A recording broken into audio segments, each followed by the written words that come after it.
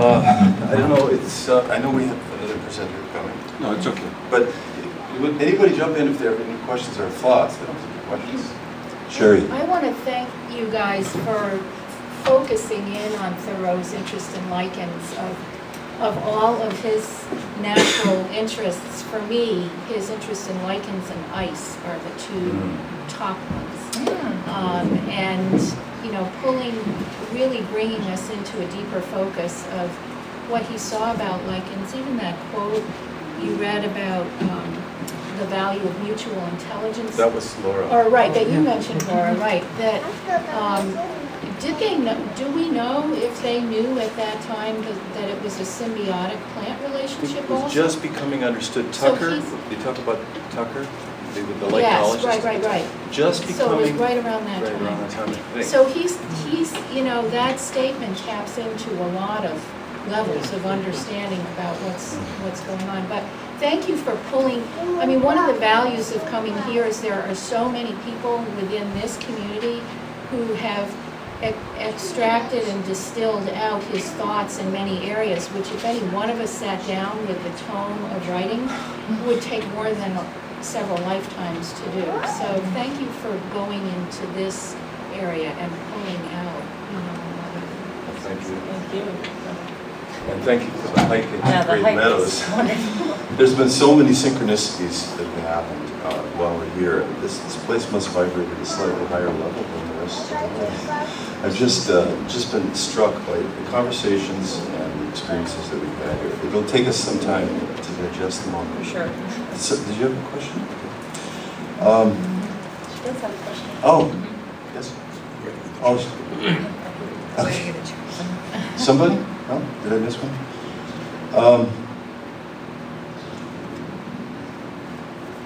Anyways, did everybody get a postcard? If not, please come up here and get one afterwards. And we've left a place in the book at the back for field notes so that people can find them on their own. That would be a great idea. I'm just going to read another. We have another great presentation coming shortly. It's But right. take it another time. I'll read a little bit more personal one. How I got exposed. Here's my confession of how I got exposed to Walden. I haven't been here, by the way, in 43 years. Going back to Walden, walking first counterclockwise and then on the hike for the meditational hike the other way the next day. So both times pausing at the hut. I had been there, and this is the story of the book, which I won't read to you, but that was a life changer for me. When Connie asked everyone to say their watershed and say something, I heard myself say the words. That was a life changer for me. I knew it was, but then sometimes you hear yourself say something when you're asked to say something. And I guess it was a kind of a watershed moment. Right? But it goes back a little further than that with my father, and from that chapter on him, through some literary memoirs in here, to complete the scope of the book. I cannot say when it was that my father picked up his copy of Walden and Civil Disobedience. I only remember clearly that day when he showed it to me, saying, "Someday you're going to want to read this." I was about 10, maybe 12. I can remember his hands, the cherry bookshelf where it stood, along with its companion authors, Upton St. Clair, Edgar Rice Burroughs, Bertrand Russell. The bookcase is here with me today, just as I write.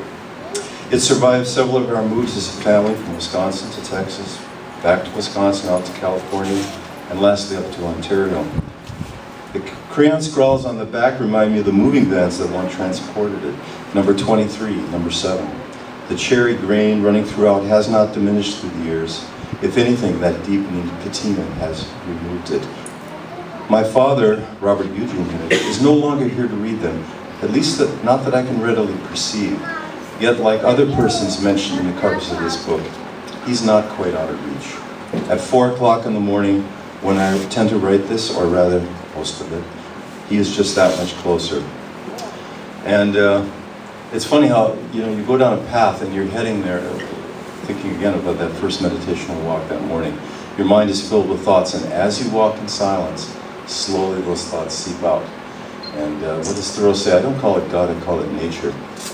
And as Mr. Richardson yesterday said, there's that friendliness of it. And it kind of comes in there and it gives you the support that you need to go the places you need to go in your mind, those delicate spots that make all the difference.